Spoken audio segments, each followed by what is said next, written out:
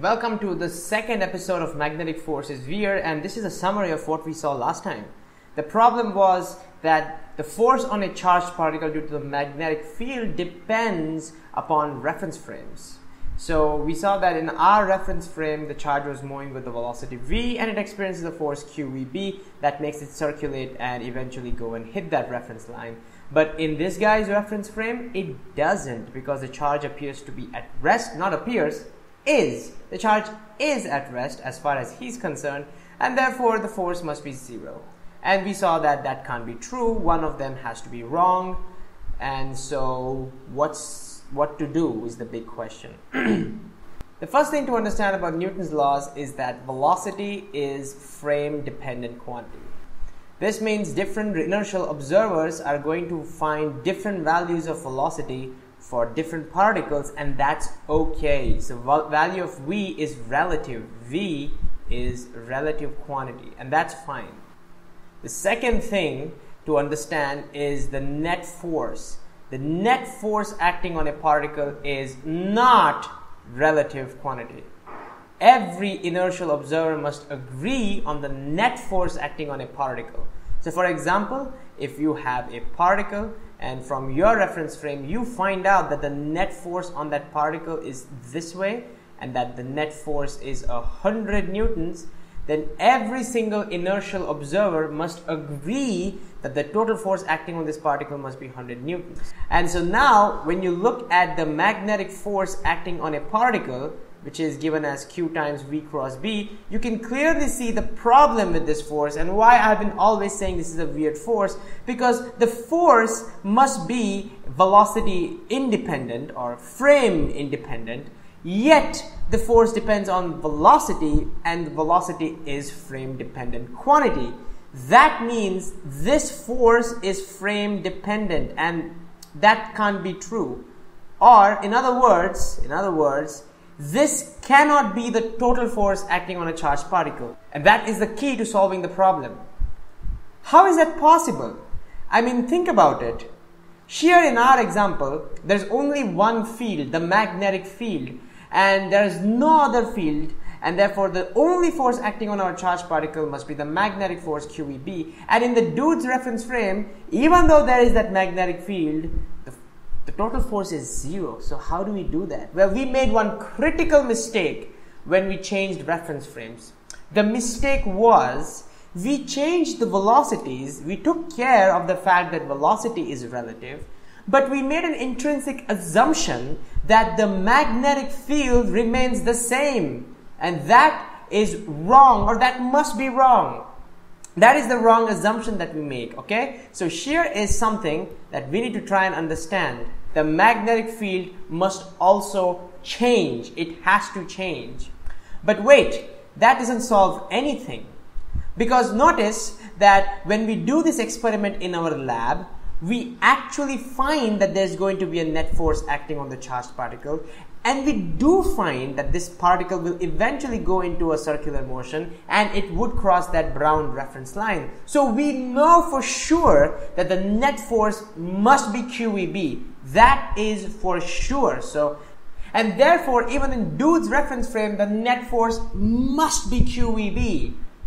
But changing magnetic field is not going to help. Because even if magnetic field does transform into some different value, maybe its magnitude changes, so let's call that magnetic field as B dash. So we're going to do that now. So it doesn't matter how it transforms, and I don't even know whether it's going to remain, it remains into the screen. Maybe it changes its direction as well. But the fact is the charge is at rest and the magnetic force still remains zero. Oh, this tells us one more thing. Maybe not just the magnetic field is frame dependent quantity, but maybe even electric field must also be the frame dependent quantity. Because if magnetic field can't put a force on a charged particle, then guess who can? Electric fields. That's right. Electric field can put a force on a charged particle. Electric field in our reference frame was zero because, we did not talk about electric field. We assume that electric field is zero. But that can't be true in dude's reference frame. Maybe even electric field transforms and changes, and maybe this time in dude's reference frame, it's the electric field that puts a force on the charged particle. And that's exactly what's going to happen. So these transformations from one reference frame to another is called as the Lorentz Transformation. So I'm going to write that down over here. But this tells us something amazing and something to be very careful about. When you're dealing with electric and magnetic fields in any problem, please don't change reference frames. Because if you do, then the electric field and the magnetic fields given in the problem also have to undergo a Lorentz transformation, which is beyond the scope of the syllabus, and so let's not do that.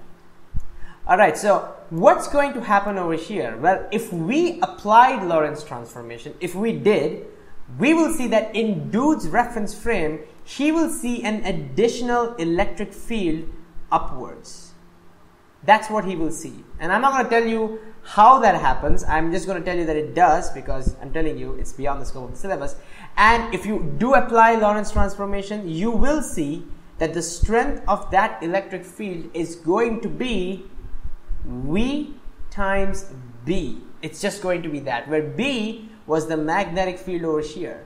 And that's right, that's what's going to happen. It's going to be V times B.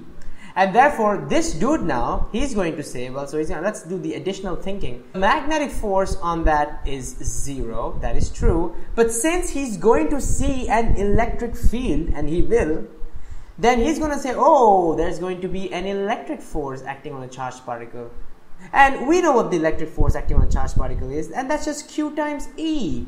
But E is VB, and therefore you see that he's going to correctly find that there's going to be a net force acting on the charged particle upwards, and that net force, I hope you can see that, is going to be QVB. And now you can see that both reference frames, you will find that the net force acting on the charged particle will remain the same. We're going to find out that the new electric and magnetic fields are transformed in such a way that the total force acting on the charged particle will always remain the same as over here. It will always be the same as you find over here, and the total force will eventually, if you did the calculation, you will eventually find in that same time this charged particle will go and hit the reference line.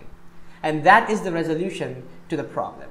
And so this tells us something amazing.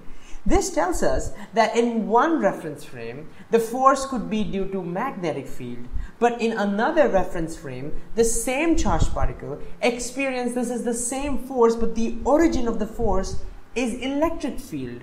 If we can't decide which is the source, whether it's the electric field or it's the magnetic field, and the source changes based on reference frame, this tells us something very, very deep about electric and magnetic fields. This tells us, and please pay attention, that electric and magnetic fields are relative. They must be relative terms. They must be relative quantities. So this tells us that electric fields are not absolute and magnetic fields are not absolute. In one reference frame, an electric field can transform into a magnetic field in another reference frame, and vice versa. So if electric fields and magnetic fields are not part of absolute quantities and they're just relative terms, what is the underlying reality?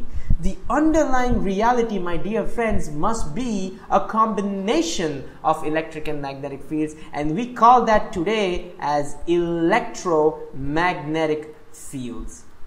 That is, whatever that is the underlying reality of electric and magnetic fields. And due to a limited imagination or maybe limited point of view, we don't get to see the entire or get to experience this electromagnetic fields together, but we tend to experience them as separate entities like electric fields and magnetic fields. But nature doesn't care whether you call it as electric or magnetic. What is real is electromagnetic field. This is real. This is the part of objective reality.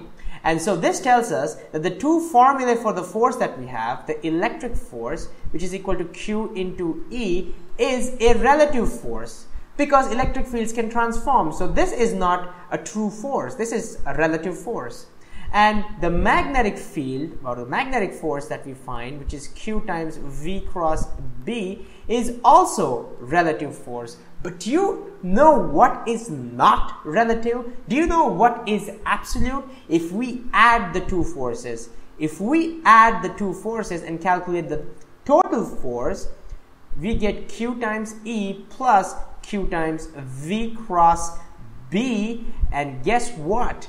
This, let me rewrite that. And this force is what we call as the electromagnetic force, EM force, and it is absolute.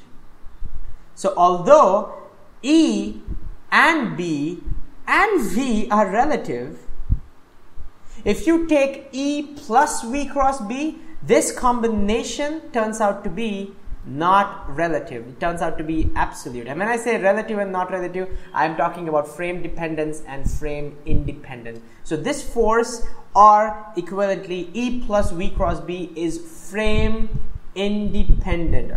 But E, V and B are frame dependent. Alright, now here is a very good question that you can think about. We know that the source of electricity, the source of electric fields, is a charge. And guess what? Charge is frame independent. Okay, this is one of the fundamental concepts or properties of charge. Charge itself is frame independent.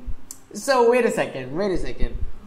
What I'm saying is, in this reference frame, electric field is 0. Therefore, the net charge over here the net out charge besides this guy, there shouldn't be any net charge anywhere in the universe in our reference frame because the electric field is 0. But somehow, in the dude's reference frame, a net charge must exist because that net charge is creating an electric field. But how is that possible?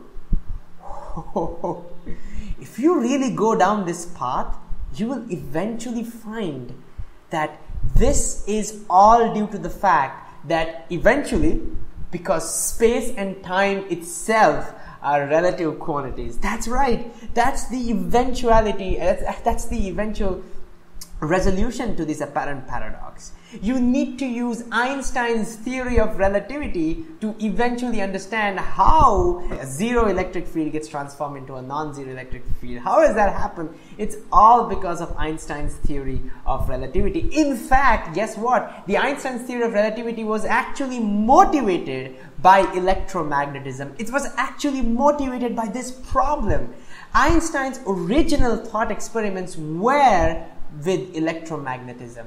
So if you go down this path, you will eventually be able to rediscover, with enough mathematics, you'll be able to rediscover all the laws of relativity, about how space and time itself are relative and all that stuff. So it's amazing to think about it. So it's amazing that a simple idea that a magnetic force is, this simple formula, that magnetic force, this formula has actually changed the way we think about space and time and the nature of reality. So stay tuned for more.